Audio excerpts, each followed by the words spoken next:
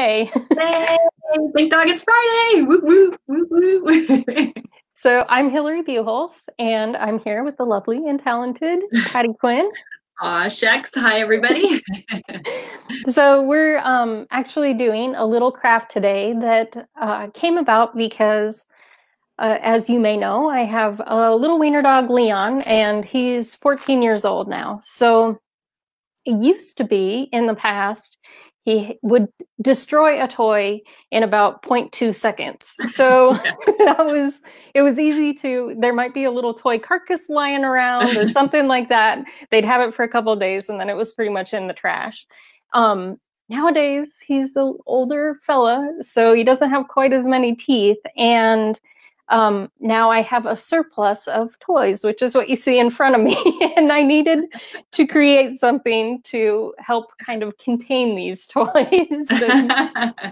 And the reason why we're doing something kind of custom is because he's a wiener dog. He's relatively low to the ground. And I wanted something that he could actually put his little snoot in, pick out his toys, and pull them out. So what we've got here is just a customized toy container for dog toys, and I will kind of. You only have one or two toys there. Your pups aren't spoiled, are they? Poor thing. And yeah, this may seem excessive. I'm not really sure how to stop, so it might be an addiction for all of us. It's not, trust me. Once our first Beagle Daisy learned that, and it took her quite a number of years, probably 10 years before she figured out if she didn't tear through it in 30 seconds, she'd actually have it to play with, for a few days or months or whatever. So yeah, it is an obsessive compulsive thing to like try and buy. Once you know they're going to play with them, to go out and get more. And Leon just loves them. Lulu's usually scared of them at first. So Leon has to play with them for a little while first. Get it. Okay, she loves tennis balls. That's the one thing. She's not scared of those, and she loves the stick. But as far as the toys, she's a little apprehensive of toys until they've been broken in by her older brother. They need to be Big Brother approved, right? Yep. Well, I love the box. It's a nice size there that you've got. Yeah, and you want to show the end again? Yep. Yeah. And that's kind of what I was going to mention. So what this box is actually just a big old Amazon box. Okay. That I cut down. So it's 5 inches. Okay. The height of it is 5 inches because that's a pretty good. Leon he can crawl in it if he wants to. He can reach in it. So that was sort of my gauge of how tall it should be. Okay. And I was having trouble. I was looking for something to contain all of these toys. And when you're looking at baskets, there's a bunch of beautiful baskets out there. A lot of them are just too tall. And they can get pretty spendy if they're this size and shape. So I was like, well, let's figure out a way to make our own. So that's a great idea. Yeah. Yeah, because most things that are shorter that Leon could get in would be smaller. Exactly. Boxes or smaller containers anyway, and you're going to put like 3 toys in there, and that's not going to solve And then they're going to be completely. Yep. So great. Well, hi everybody. Thank you so much for joining. Hi, Brenda. It's so great to see you today. So I'm going to move this out of the way, and I will talk about kind of how I did this. We want to see all those fluffy. Well, you'll have to bring the fluffy toys back at the end.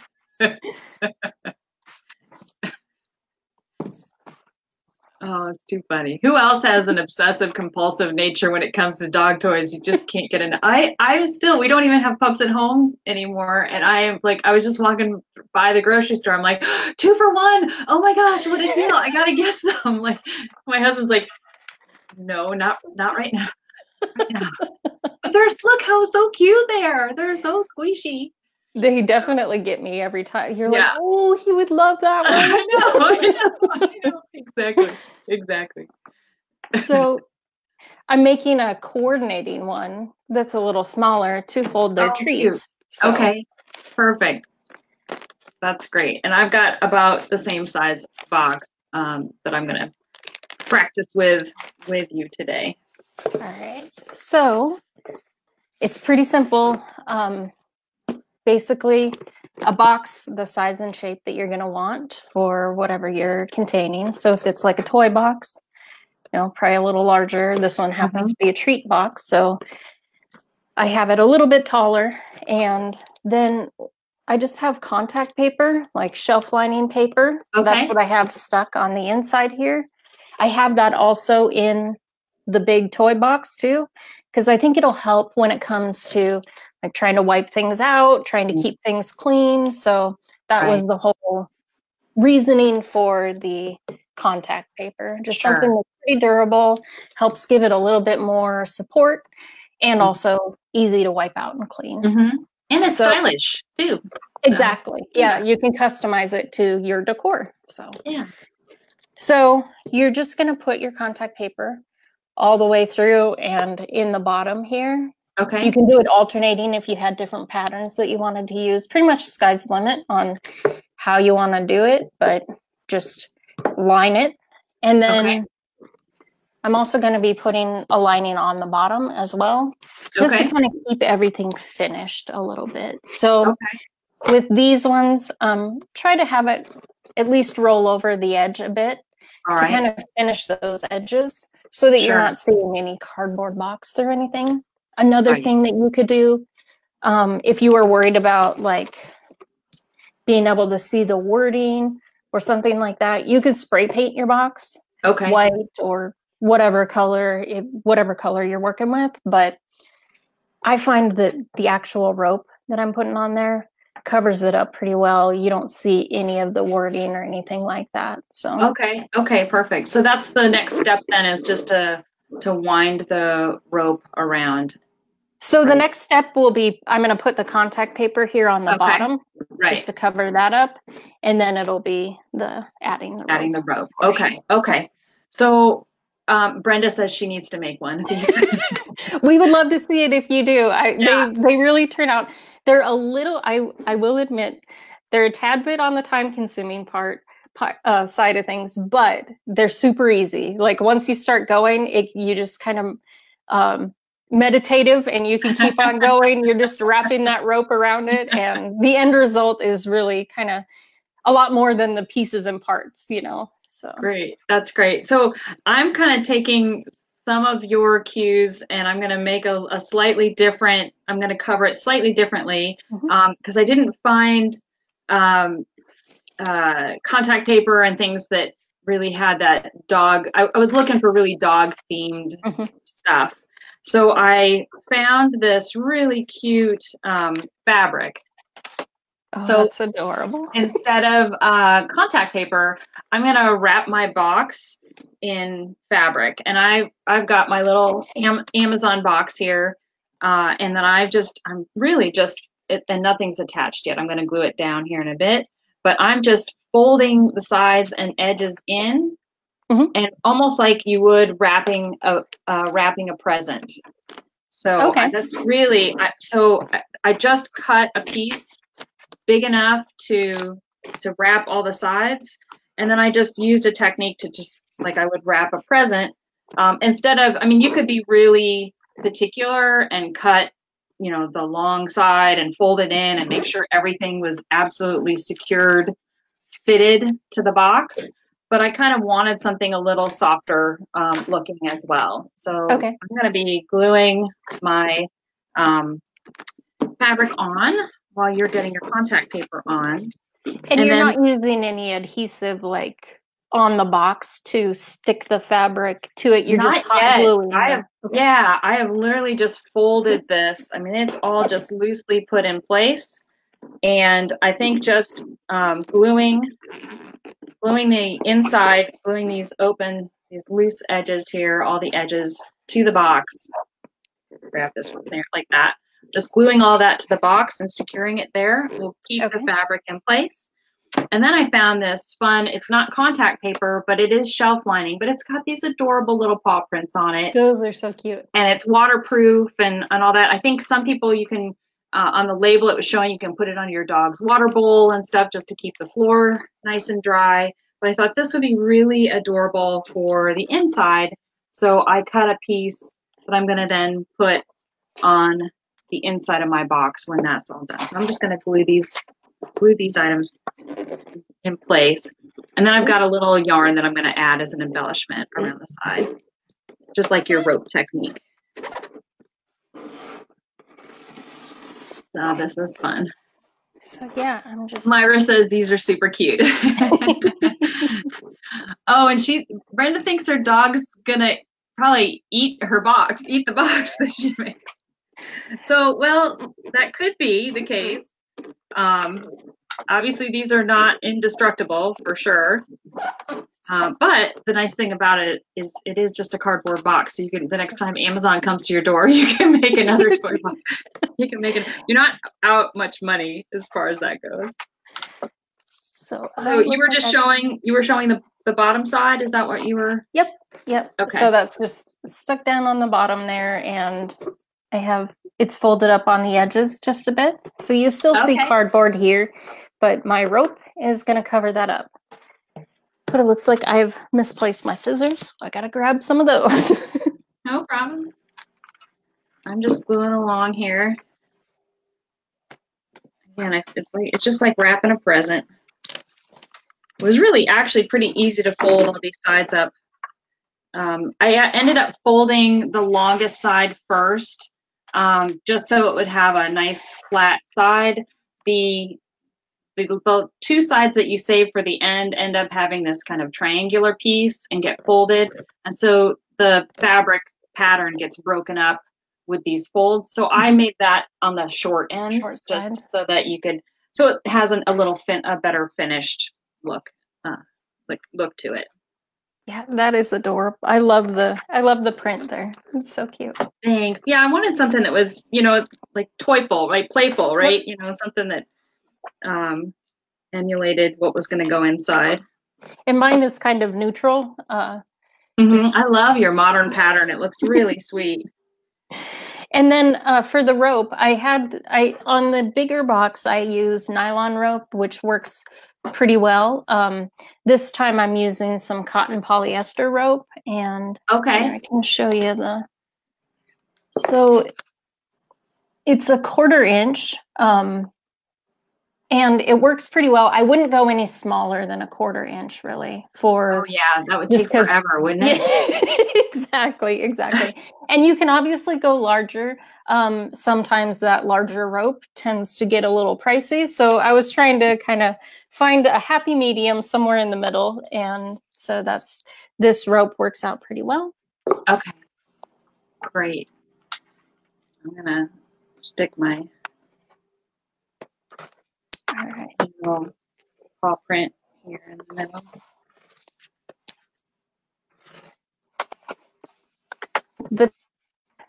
Of just gluing it down, I think it's easiest to start at the bottom.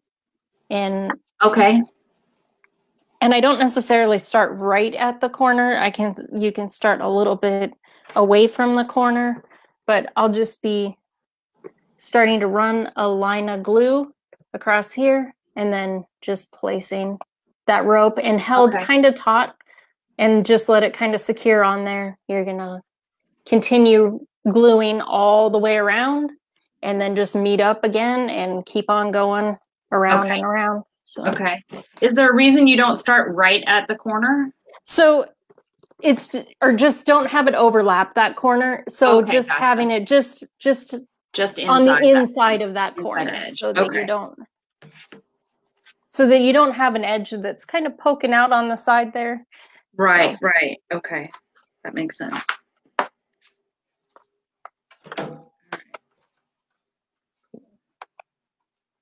All right, well, here's my box so far. Oh, that's adorable. This is going to be cute. Brenda says she's still going to make the box. Boxes are Bubba's favorite toy. He's a basset hound and loves to chew on them. That's adorable. That's funny. So for my kind of rope technique, I'm using a really fun fat yarn. So it's soft and squishy and really colorful. So I'm going to, instead of covering up my sides, I'm going to actually put it on the edge and just have like a little fur trim around the edge of my box. So this ought to be cute. I also think as you're doing this, it's really fun to kind of find a coordinating rope or something to kind of break up the neutral color or whatever color you're using. So I have here a little bit of this, it's kind of a purpley kind of paracord type of wow, yeah, rope. yeah. So this one's a lot skinnier than my regular rope. So I only do like 3 rows of it or something. It's really just to kind of break up the... I like that idea. Yeah, add a little pop of color. Yep, yep.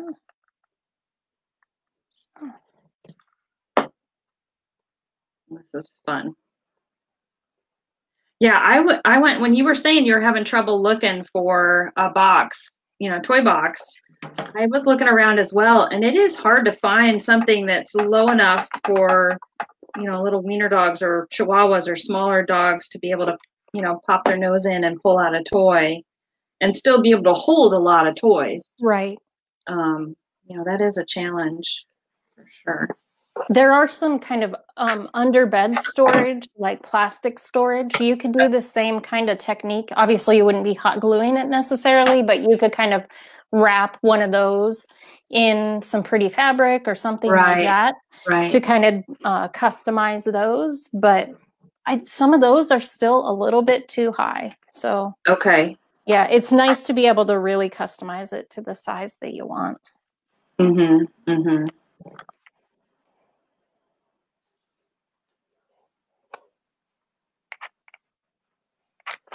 This is really cute. And if you're doing the rope technique, you're going to want something that's pretty pliable so that it can actually run around those corners pretty easily, that sort of thing. Mm-hmm. So the nylon or the cotton at 1/4 of an inch. If you get a whole lot thicker than this, it gets pretty tough to really have it go around those corners easily. Mm-hmm. Mm-hmm. Well, and you could use the yarn like I've got too. Really fat knitting yarn works well too. It just gives you a fuzzier look to your box and not as clean lines, which I think go really well with. Froze on me. Oh, are you back? I'm here. Okay, good. Go around all the way with your rope yet? Not quite. No, I'm a little slow. No, you're fine. One of the things too, it's an easy process, and you do get faster at it as you go. So the first one's the hardest, but once you start kind of getting a feel for it, it goes pretty quickly, and you'll start kind of gluing it as opposed to just gluing it to the box. You're kind of gluing them to that rope that you've already put down. Okay. So you have a little bit of something for the hot glue gun to run along. Right. So you're kind of gluing in between there.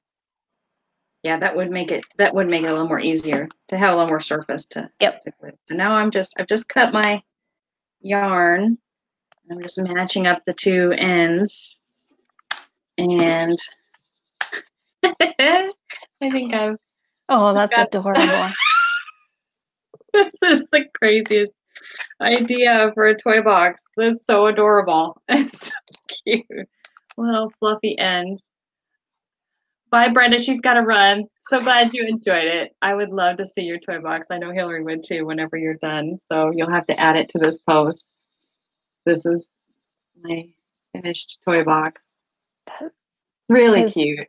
Adorable. You can even take this idea and insert a pillow or something and make a dog bed out of it too. If you have a smaller, obviously this would be for a small pup, but it's a really cute idea.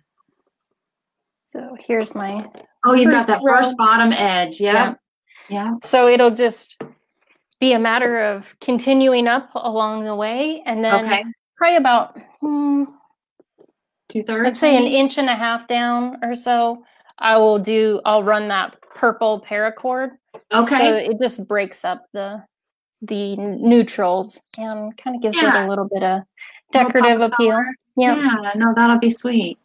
And you could also, with the finished product, you could, customize them however you want. You could put your dog's name on it, or, Yeah, paint something, or add like wooden letters with your dog's name, something like that. So you can really, customize them however you'd like. that's a great idea. And I was thinking too of getting some kind of embellishments on the side. Just be careful that they're not things that your dog would chew off or Right. swallow. I was thinking pom-poms would be cute, that like a little tassels or things like that, but they might be too enticing for your pup. Yeah, I was gonna say Leon would have that thing. Like, yeah.